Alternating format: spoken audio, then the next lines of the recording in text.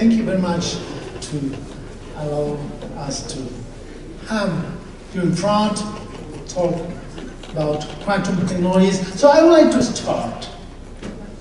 So bringing some reflections about quantum. Yes, about quantum technologies. So first of all, I would like to address some words about the international system of units. So the new international system of units is based on fundamental constants. The Planck constant, the Boltzmann constant, the electric charge of the electron, and so on. Then, but the realization of the definitions of the new, the realization of the new definitions of the units needs quantum technologies. For example, let's think in the ampere. To reproduce the ampere, we need to count electron by electron with some fixed frequency. So that is, in that you need clocks to count electrons. You need gates to get electrons by one. So that's quantum technology from my point of view. Of course, the unit of time, the second, needs also quantum technologies, because clocks are artifacts using quantum physics and so on. So I just want to invite our guest, international guest, to bring us a few words about what you think quantum technologies are and why we need them. So yeah, I think it's kind of be free to say reflections about this. So please. So let me start, Bill, okay? So this is an office dialogue, okay? They are not here, we're in the office. Okay, so I think we need to put a little bit of an adjective when we talk about quantum technologies now. I think we have to talk about quantum technologies of the second quantum revolution. Yes, I will. The discovery of quantum mechanics enabled the first quantum revolution, and I would say that our lives changed in an incredible way when that happened, because that gave us the transistor. That's quantum. That gave us the knowledge of the energy levels, that's quantum. And that's what I would call the first quantum revolution. That gave us the laser. And the laser is also a first quantum revolution. And here, what we are trying to find out here, I believe, is what does the second quantum revolution bring us.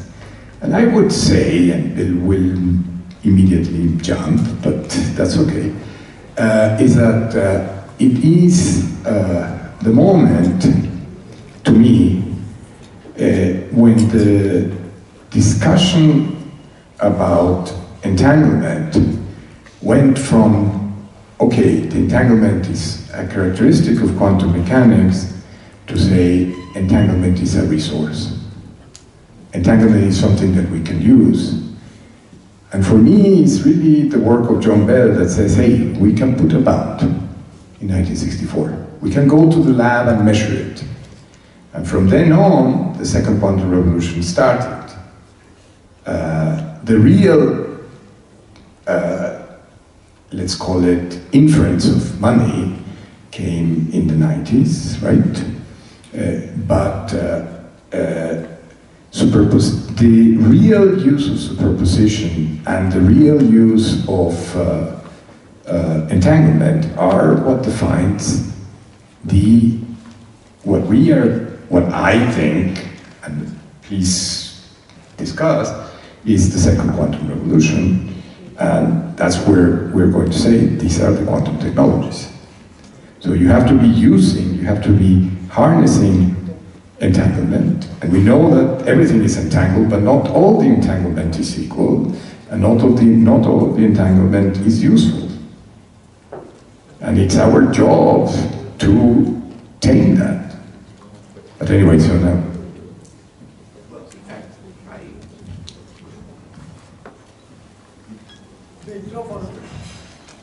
Okay, I'll just use this one. So, in fact, I agree with everything that Luis said. Let me just amplify it a little bit. That doesn't happen.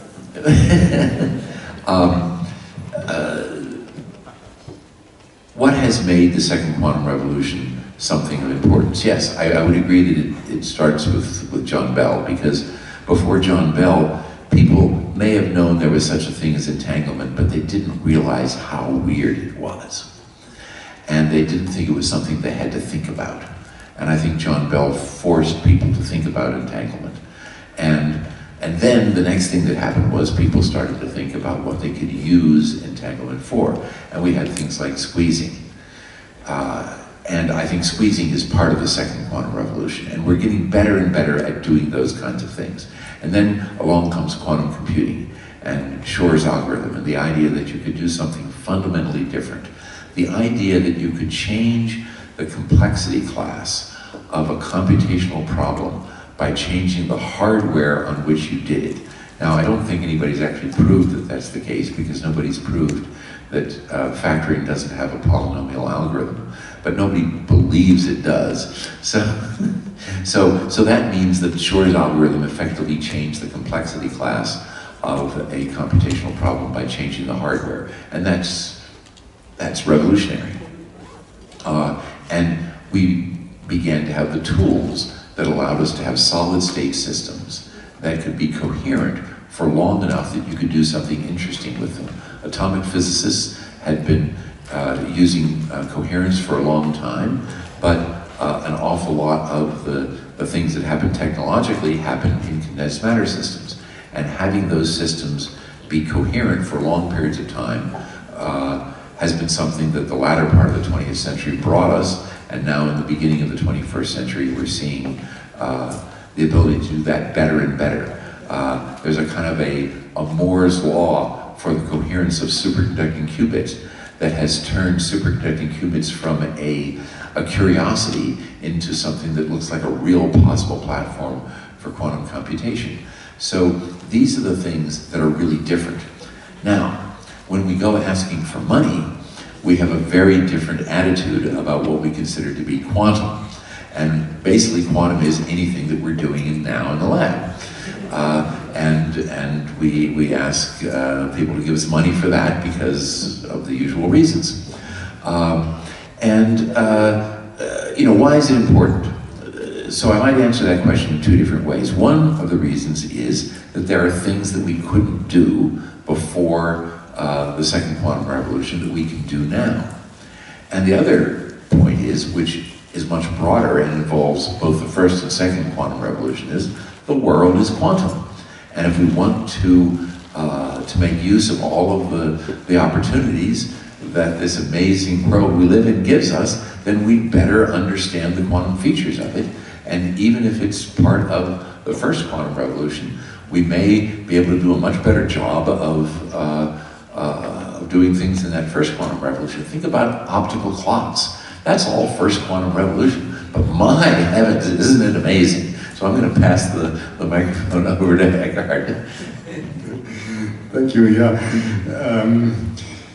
My ideas about quantum technologies. I think what we are encountering at present, or over the last 10, 20 years or so, is really a transition from research, from what used to be quite fundamental, knowledge-driven, curiosity-driven research towards application. So if I look at how I came into the field of trapping and cooling or so, there was some very simplistic feature that attracted me, that was to do experiments on a single atom level.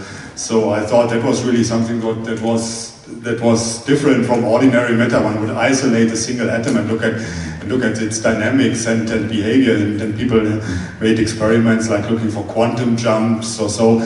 And at the time it was experiments that were relatively difficult or so. Signals were small, signals were weak, looking at that light from a single atom. And people really did not think very much about applications, or in the sense it was really getting these things going and understanding what one would be seeing. And now over the years we are really seeing that there is applications of these devices, like for example for precise clocks or for quantum information processing. And we are also seeing really a change of the experiment, that from being really something very heroic that used to be tweaked by a number of students in the lab, things are becoming robust, and I think that's also and useful and for long-term operation. I think that's also something where it's very important that what is really what can be isolated as quantum goes together with technology development in electronics. We saw very nice pictures this morning in Scott's talk about chips that produce electric waveforms with very good control, and combining these features with the behavior and measurements on single atoms, and that is something I think that is really has expanded the technological capabilities that people can do in experiments, and I think it's now we are really seeing that it is opening to applications. And I see it very much as a little bit as a gradual, maybe more as a gradual development than as a revolution. But I think the applications will really be are already there, and that there will be dramatic applications appearing. And I think that's something that's going to keep the field interesting from different perspectives.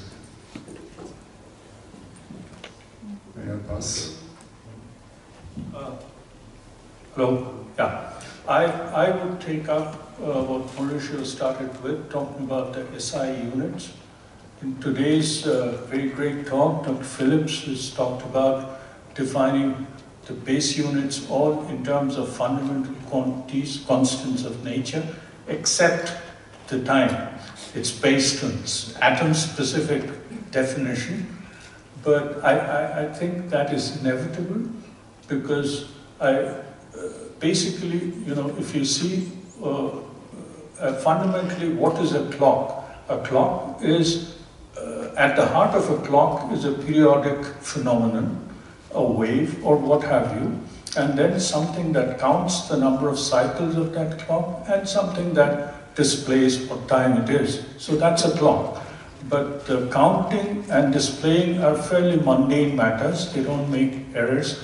So basically the goodness of the clock is the periodic oscillation.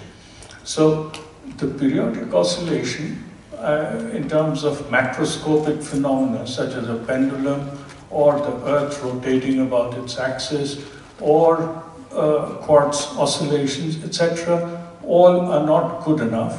But what we now define in terms a quantum definition of a periodic oscillation is an electron jumping from one level to another level in its orbit, and hence producing a frequency which is E2 minus E1 equals a constant times a photon frequency, which is very fundamental. So if you can build a clock out of that source of frequency, that would be the best definition, best clock that you could ever build, provided you could have, an ideal situation. For instance, you could have just one atom sitting there in vacuum with a perfect ambience, no electric magnetic fields around, no neighboring atoms around, and this guy not moving, so no Doppler shift. So perfectly ideal conditions, which are very hard to simulate in actual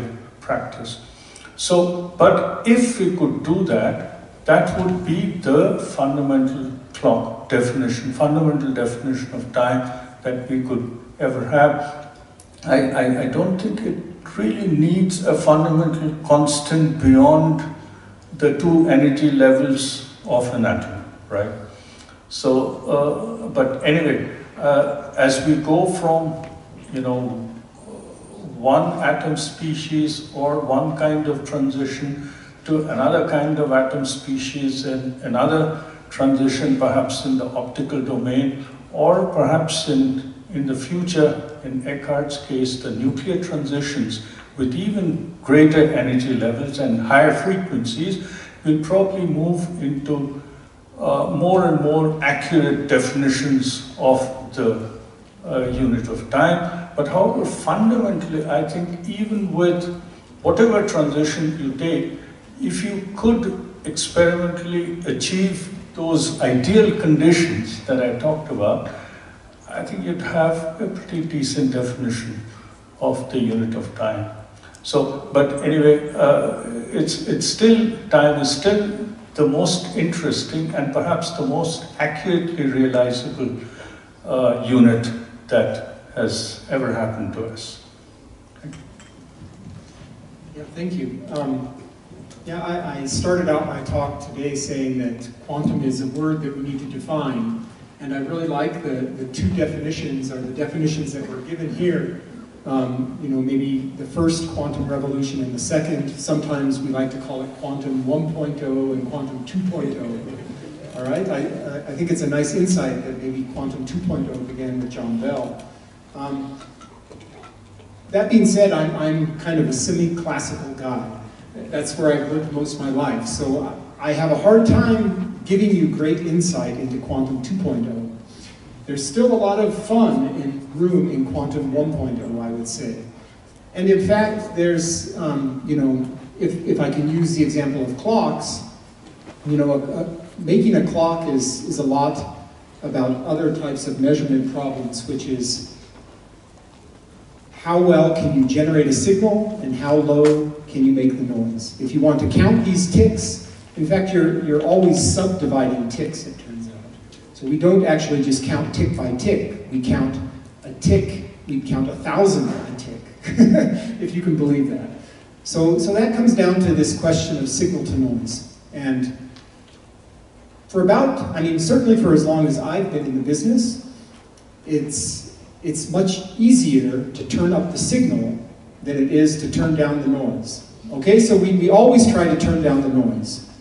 But it's been easier to buy a bigger laser, it's been easier to build a better detector than it is to squash the noise with quantum mechanics, for example, by squeezing or correlating the noise in some way so that it can be reduced. In clocks, this often shows up in the time it takes to do the measurement. For example, if you want to have a clock with a single ion, then quantum mechanics tells you what the fundamental limit of the noise in that clock is. This is called the quantum projection noise. It was Dave Wineland, I think, and colleagues who first wrote that down for at least ions. And if you want to improve that, you could take two ions and entangle them in some way, entangle their spins, for example. And then you could win by square root of 2. But what often happens when you go to do that is you find out it takes you twice as long to prepare the ions in this entangled state. So while you were preparing them, you lost precision, so to speak. So this is a real hard problem. That's not to say we shouldn't keep trying, because there will come a day when we will have exhausted all of our quantum 1.0 tricks, all of our classical tricks, and we will still want more. And then I think we will really rely on the quantum 2.0, and we shouldn't wait until that moment comes to learn how to do it. Now is the right time to learn. They're just related to this, there is a very interesting story. Some of you might know Carl Caves, the name Carlton Caves. He is more in the field of quantum optics, but is really one of the founders of the field of quantum metrology. Wrote some very seminal papers kind of in the context of interferometers. How would you measure length or a length change very precisely at a quantum limit, and how could you go beyond that? And these ideas have been applied to LIGO, the Laser Interferometric Gravity Observatory. And last year, Carl came to Colorado and visited us and gave a talk. And so he's a guy who started that field on using, for example, squeezed light to improve the enhancement or improve the sensitivity of an interferometer. And Carl pointed out that, well, if you look at the story of LIGO, at least $1 billion has been invested. And again, they would get to these points and they would say, well, let's buy a bigger laser because we can increase the signal a little bit and we can improve the sensitivity. And he said, don't call the quantum optics guy to save you until you spend $1 billion, okay? Or until you've exhausted your classical means. And I think, I think he said that in kind of a fun, in jest. He of course has explored these ideas, introduced them, but I think it's kind of maybe just the practical point of the business is that, doing the true quantum 2.0 things to improve metrology, maybe to improve computing, these are really hard things, and it's going to take some time to really make them practical, I think. So in the meantime, let's keep pushing on the things that we can do, but these are super exciting times, I think, and quite boundless, I would say, and I'm certain we're going to be surprised with what we find. So thank you, yeah, very, very nice reflections. So we have a few questions here that I would like to bring to you. And some of those are in Spanish, so I will try to translate to English. So if you allow me, I will read the first question. It says, what are the best research lines towards the development of quantum computation, and what we can wait or expect for that research in the short term? Is clear? So who would you want to respond? I don't know the answer to that, but I will say one thing that, like I said, I'm a semi-classical guy, okay, so I can talk a little bit from the outside. But I heard a nice talk by Chris Monroe, who's a colleague of Bill and Luis's in Maryland, and Chris started a company, I think it's called IMQ, and he gave a talk at the Optical Society of America's conference on laser and electro-optics. And Chris said that the single biggest problems they have are problems that they need to solve with optics. And so I think that I guess maybe what I would answer that question is, it might surprise you that the pure quantum 2.0 thing might not be the most important thing in building the next quantum computer. It might be that it's the technologies that are around that precious little quantum processing core that have to be improved or created to even make that work. So I would say it's quite broad. In the case of Chris's company, he was looking for people who knew optics, not people who knew how to cool and track ions. So optics are of course involved. So just to resonate with this last comment, many of you may have wondered why your computer's speed is not increasing in the last 10 years. If you look at the speed of the classical computer, your laptop, your cell phone, it hasn't changed. And it is a very, very, very fundamental problem of heat dissipation in the electronics. The companies like Intel are not terribly interested in making but they are interested in putting more and more and more elements. But what they are really worried about is in the dissipation of the heat. After all, making a calculation, making a computation costs you a certain amount of KT, right? And that needs to be dissipated. So yes, indeed, I think this just points to what we heard, that the optics is one of the things. I would say that in looking from outside, there are also some very interesting questions about what is the architecture of a quantum computing? What are the programs in a quantum computer? algorithms that, as been said, but we don't know if they are really the best, but there's a lot of things to do on that side of the software part of the quantum computation. I'm not saying that the quantum computing is already built, but I do envision, with a little bit of optimism, actually not a general quantum computer, meaning like we have in our laptops, but special systems. That may be quite earlier. To a certain extent, you can say that a lot of the quantum simulations that are going on are indeed forms of less restrictive in terms of the parameter space, but that we are already seeing and we're learning from them. But so to return to the original question about what should you do, what should you go into if you want to have the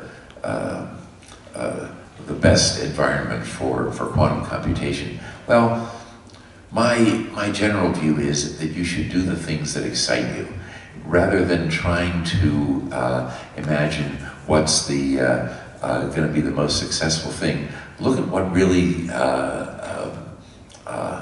inspires you to work all night, because I absolutely agree, you have to work all night to get the good results. You know, one of the things you mentioned, Eckhart, was things were really hard before become easy now.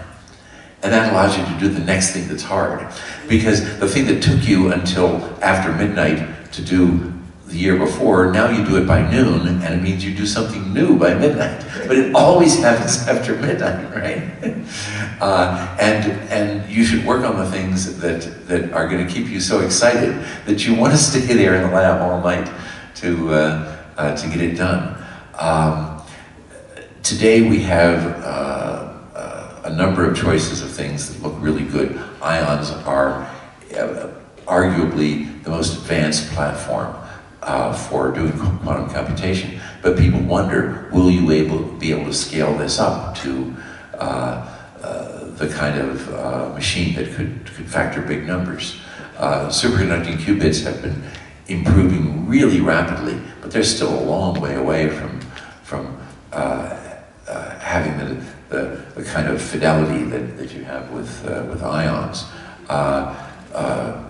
Ultra-cold atoms have the same kind of intrinsic capabilities that ions have, but they really haven't been developed in the same way. There's an awful lot of room for development there.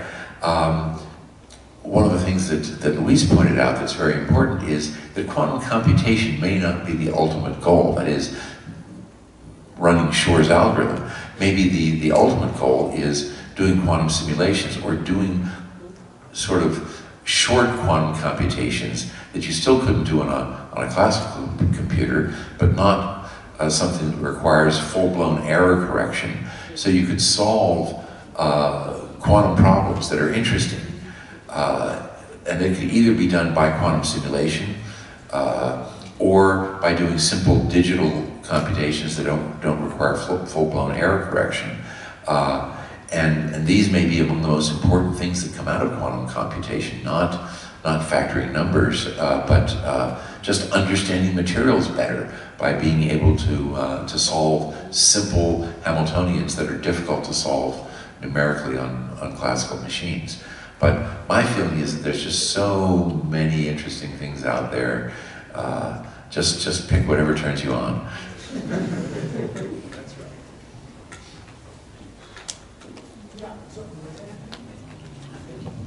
Okay, I have here more questions related with quantum computing and quantum supremacy, but I will just select one more about related with quantum computing. It says, in relation with the recent announcement about the quantum supremacy of Google. So what we can expect about the security about security in information on networks in the short term or medium term. So, yeah. Okay, well, those are really two very different questions. The question of the announcement of quantum supremacy by Google, which was almost immediately withdrawn, remember? So, oh, has the paper appeared now? I didn't see that. Oh, well, today's Thursday, so I haven't, okay. Well, then I won't say anything about that, and I'll leave it to somebody who's read the paper. But my understanding is that while it may have shown quantum supremacy, it's not for a problem that anybody actually cares about. But that doesn't mean it's not interesting or important. But when it comes to, in the short term, security, it's all going to be classical. We're not going to have, in the short term, if by the short term you mean the next few years, we're not going to have widespread use of quantum communication or quantum key distribution. I think that key distribution can be done in classical ways that's extremely secure. Sending an agent with a briefcase handcuffed to their wrist is a time-honored way of producing secure key, and it's still going to be a time-honored way. And people still can't break encryption keys that have enough digits because we don't have quantum computers. So I don't think we're going to see a quantum incursion into computer security and communication security, but that may come. And as Scott pointed out, if we want to be ready for it when we need it, we'd better be working on it now. That truth has been demonstrated again and again and again, that you'd better be ready when you need it because you don't know what's coming. And so that's why we do this kind of work, or one of the reasons why we do this kind of work. I mean, let's face it, the real reason we do this work is because it's so much fun. But the reason we give to our funding agents for why we do the work is that we better understand these things because we don't know when we might need it. And it turns out that that argument is true. And we've seen the truth of it again and again and again. But who knows something about the article that was published?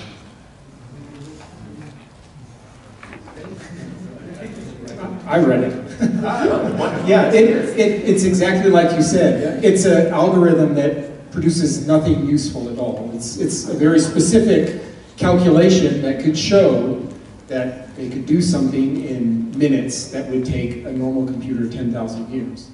So I think they're, right, it's Google, it's companies. I think this is actually quite an interesting thing because it's been a long time, at least in the US, where, since Bell Labs kind of folded, or at least their big research efforts slowed down in the late 90s, that now we have a company at the forefront, once again telling us or showing us maybe some way in the future, like much as Bell Labs did by producing the transistor and the laser and, observing the microwave background for the first time. So I think that's kind of an interesting aspect of this. So there's probably going to be a little bit of hype, I would say, because, okay, companies have to show that they're doing something cool and people will keep investing in them. So, but anyway, I after reading the article, I mean, the very little that I understand about it is that, no, it wasn't anything that's useful. And it's still going to be decades before there can be a quantum computer that can solve a problem that is something that we could actually make use of, a simulation or factor in a big number. So I think that it's the immediate ramification is still not there, I would say. A little bit of excitement, though. As far as what kind of thing you could do that would really be exciting, something that I think that is within our grasp, although it's still far away, is what I would call an immortal qubit. The way that you fight decoherence in quantum computation is by error correction. And people have demonstrated error correction and have been able to extend the lifetime of a qubit by a little bit. I'm not sure what the record is, but it's of the order of a factor of 2, I think. So what I'd really like to see is to have someone running error correction on just one qubit Now obviously that's not going to be enough to do anything that anybody cares about, but if you could do error correction on a single logical qubit, and that's probably going to involve 1,000 or more physical qubits, but if you could do error correction on a single qubit and extend the lifetime of that qubit for a really significant time, the time that it might take to do an interesting computation, that's going to be a milestone in quantum computation that's going to make everybody really pay attention. And it seems to me it's something that without which you will never make a general purpose quantum computer. So I'd love to see an immortal qubit sometime before I die. I would just add one other thing, is that there's, maybe some of you also saw that commentary, is that, when Sputnik went up, all it did was go around the Earth and beep, right? So maybe the first quantum computer that's been demonstrated, it doesn't do really anything at all. But it inspires a new generation, and it motivated an entire new generation to work on problems that were really hard, and people solved them. And so I think perhaps that's the best thing that paper and nature could do for us. So now, let's go to ask the audience and bring questions. If no more, I will not take more questions from the notebook, but now from you. Do you want to formulate a question right now? So there. So this is something that I wanted to ask you, Bill, since the end of your talk. But now it fits really well to this discussion. And it extends not only to the international system of units, but also to technologies.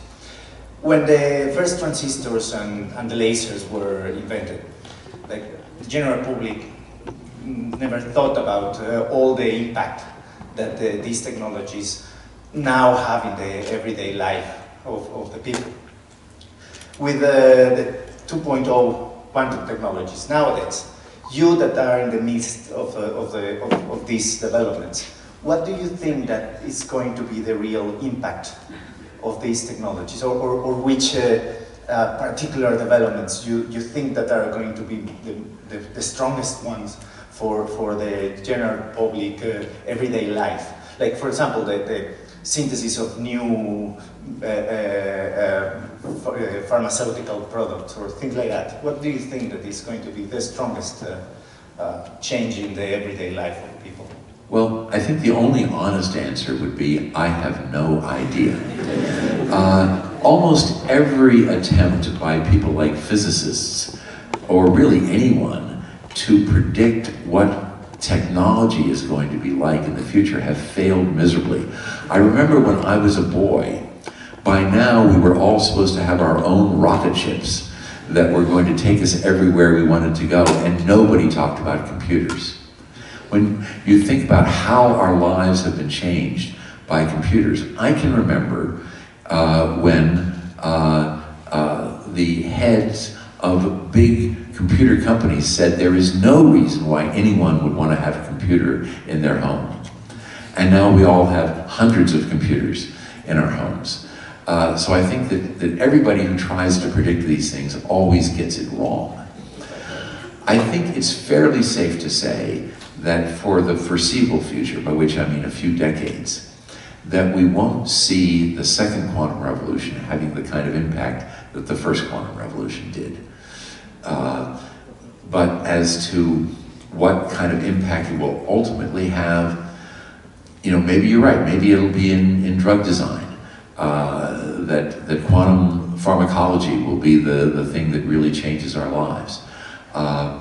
Atomic clocks changed our lives, but they were pretty poor atomic clocks that did it. It's not the kind of atomic clocks that these guys are making. It was the kind of atomic clocks that were as good as atomic clocks were in the laboratory a pretty long time ago, or what's up in orbit for GPS, and that changed our lives in a fundamental way. So, boy, it's just so hard to guess, and I know anything I said would be wrong. But I'd love to hear what other people think. But remember, no, I guess I've never said it in front of this audience, but my favorite US philosopher is Yogi Berra. Now Yogi Berra was a catcher for the New York Yankees, but he's also a philosopher. And what he said was, prediction is difficult, especially about the future. Yes, great, yes. Okay, so one of you want to make more comments? I would just to resonate with Bill on this, the difficulties of the second quantum revolution. I see lingering over all our advances dissipation. That's really the thing that we need to tame, the thing that we need to... So the thing that Bill was dreaming is exactly a taming way of dissipation. But if it's going to cause you to have 1,000 qubits to keep one, that's a very large price that you're paying. But that doesn't mean that there are no other ways to tame dissipation. Maybe we just need to think better, both theoretically and experimentally. But yeah, I see most of the enemies that we have really for advances end up being dissipation channels. And there's been enormous advances, as Bill pointed out, in the dissipation of in solid state materials, but it's not enough. It's just not enough. And there are some very profound questions of what is it and what's causing it, and there are some very good questions in terms of how do I do the classical part better. So things like, okay, I am illuminating this sample, but there is curvature in the wavefront. How to characterize exactly that curvature of the wavefront? Because now that's going to imprint a different phase depending on where you are in that wavefront. That's optics. And that can be the cause of dephasing of your system. So the advances in quantum technology in many, many areas, particularly I think again on the superconducting side, have mostly been developed enabled by making the coherence longer, making sure that you have a coherent, that the superposition, that the entanglements survive longer. And we have to learn, and we saw some talks already, how difficult it is to measure the dynamics of a system entangled with 3 qubits. Forget about n, when n goes to infinity, but already for 3 bits. So those are, but then if on top of that you add dissipation, we don't know.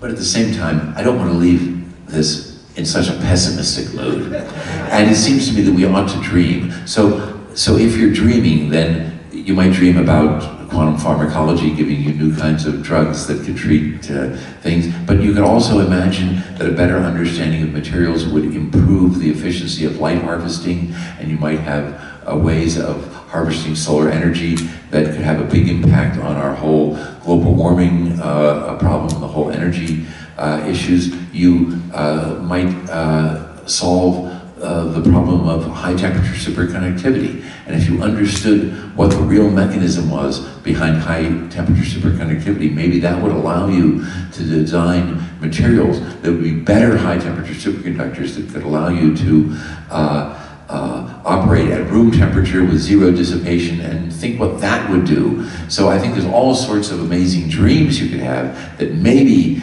quantum simulation and and quantum computation would give you, but I'm almost sure that anything we guess now is not going to be the right thing, but I'm also pretty confident that the things we're not guessing are going to be even more wonderful. Yeah, I absolutely agree with you. I think it doesn't hurt to dream, you know, because some of the things that we couldn't even imagine when I was a kid, if somebody told me that you'd hold a little piece of equipment in your hand, and you just use it to call anyone, anywhere in the world, I would have said, oh, go to hell, that's science fiction, it doesn't happen. Or if somebody said... And with video. And with video. And again, if somebody said you'd hold a piece of equipment and it'll tell you where on earth you are with a precision of a few centimeters or a meter. I mean, all that was science fiction. In a similar fashion, when I was a kid watching the serial on television called Star Trek, there was one phenomenon which used to really fascinate me. You know, that's teleporting an individual from one place to another. You remember that? Mr. Spock. Beam me up, Scotty. Beam me up, Scotty. Yeah, so teleportation, it's kind of, at that time, it seemed so unreal. But then it's happening at the atomic level. Who knows? I mean, it'll perhaps not happen in my lifetime, but who knows, years into the future, we could perhaps be teleporting ourselves to a different place. I don't know, it doesn't hurt to dream. No, it certainly doesn't hurt to dream, but let me just say something about teleportation. A colleague of ours, a guy named Lawrence Krauss, you might have read some of his stuff, wrote a popular book called The Physics of Star Trek, in which he tried to imagine how you could actually do some of the things that were done in Star Trek. And he refused to touch teleportation, basically, because he said even, I mean, and people had done teleportation of a single photon, and he said the idea of extending that to teleporting a human being was so far beyond that he wasn't even going to touch it in this sort of fanciful examination. But who knows? That's the thing, who knows?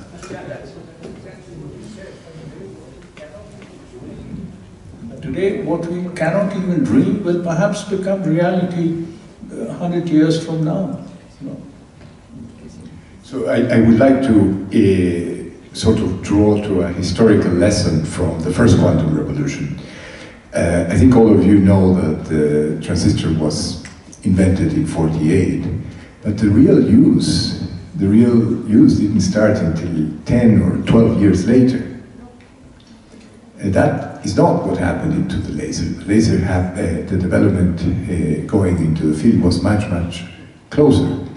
Why is that? I don't know.